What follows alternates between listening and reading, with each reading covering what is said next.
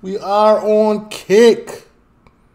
We are live, so if you want, come join us. If not, that's cool. Just leave a like, comment, subscribe, turn on your post notification bells. Let's continue to grow the family from Chicago to the UK. This channel right here, if we go live and you miss it, this is where all the highlights will be if there's any. We do got the Patreon. Everything's working A1 on the Patreon again, so, you know, come slide on us. Slide on us. We about to start Sherlock, and we about to vote on a new show today as well. And we also got the Discord, you know what I'm saying? Any of those links are down in the description, so just go ahead, you know, scroll down there, get to it. This is Harry Enfield, Arsenal 33 versus Liverpool 91. All right. This is in the Discord. We're down for it. Let's take a look.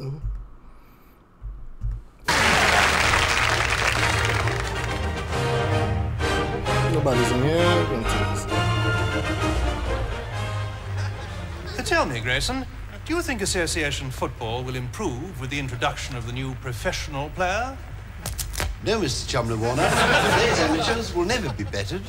You can't expect a professional paid to do nothing but play football all day to achieve the same level of physical fitness as a man who works in a chip shop all week and only plays football on Saturdays. I'm saying all due deference, Grayson. Oh, this is Harry Enfield. The Logic, was this the Logic back in the day?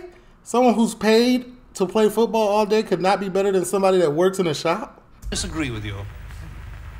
If you don't mind, Mr. Chumley-Warner, you're quite wrong. Well,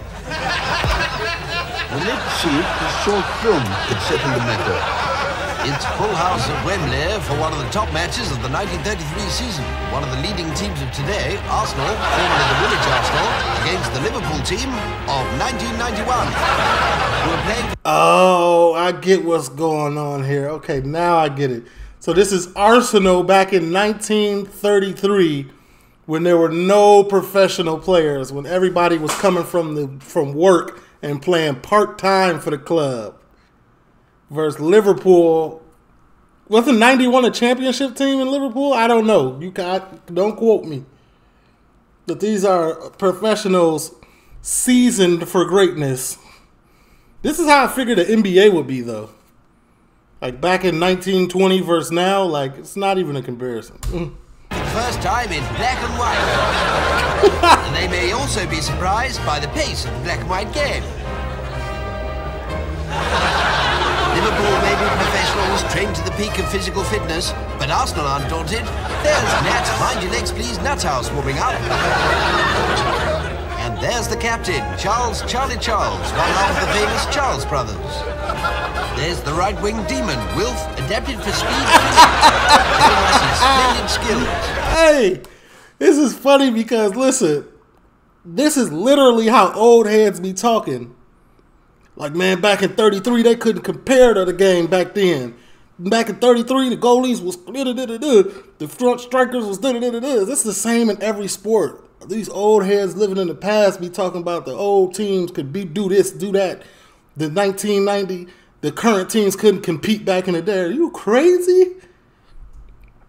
Man, don't do that. In goal, the reliable hands that stand between the posts Hartley. Charlie Charles shaking hands with the referee, Mr. Hollingsworth from Cheltenham, and how touching, he's knitted him a lovely scarf. Some of the other Arsenal players are passing around some shag and some nice-looking sandwiches. But they are. But Liverpool have taken account of the whistle, and they're off, and it's a goal. Sorry our camera didn't quite catch it. It can't turn around that quickly. Stan Hartley didn't even have time to put his cigarette out. And the Liverpool team celebrate. They seem to be kissing. That's not very sure about Literally, this is how I run laps around the old school teams. So, Arsenal kick off. Their tactics obviously very, very different. Always a keen eye for the ball. Charlie Charles even spots when he's missed it. He shoots for goal. And it's a throw into Liverpool. The Liverpool player throws clean over their heads.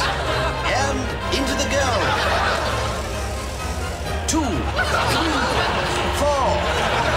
The only glimmer of hope for the Gunners is when they get the ball out to Finney on the wing. What's he going to do with it? Well, exactly what he was doing with it.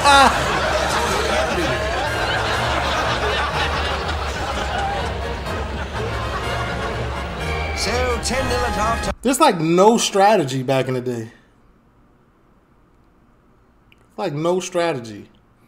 I know this is like an exaggeration of what really was going on. I know they was really playing, but like the athleticism was like the speed, the style. This just doesn't compare. Time, Liverpool go back to the dressing room, but for Arsenal, it's some light refreshments. And for the crowd, top-class half-time entertainment with the man they call Mr. Banjo, Mr. George Banjo.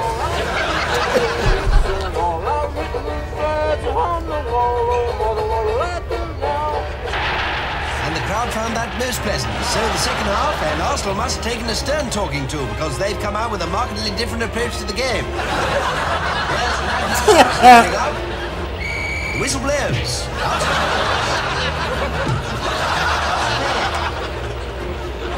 This guy. Shot for goal. Now is the ref going to allow that? Yes, it's just over the line. And Liverpool have suddenly... Whoa. Wait a minute. What is going on? Why did we take a turn to the left so vigorously? That's how to celebrate. Whoa. Charges goal inspires the rest of the team. Goal. I'm still shocked at what I just seen. Some of the Liverpool players are trifle unhappy about that, and the referee's taking out his little black book. It's the Shorter Oxford Dictionary. He wants to look up what some of those words mean. And he's found one, and he's bringing on his mother to disprove it. 10 all and a minute to go. Charles waiting on the wing. It's as if the ball was glued to his feet. Heads up. He had that mug on the string, didn't he? And it's all over. And a sporting finish to a sporting contest. Hey, yo. That's enough.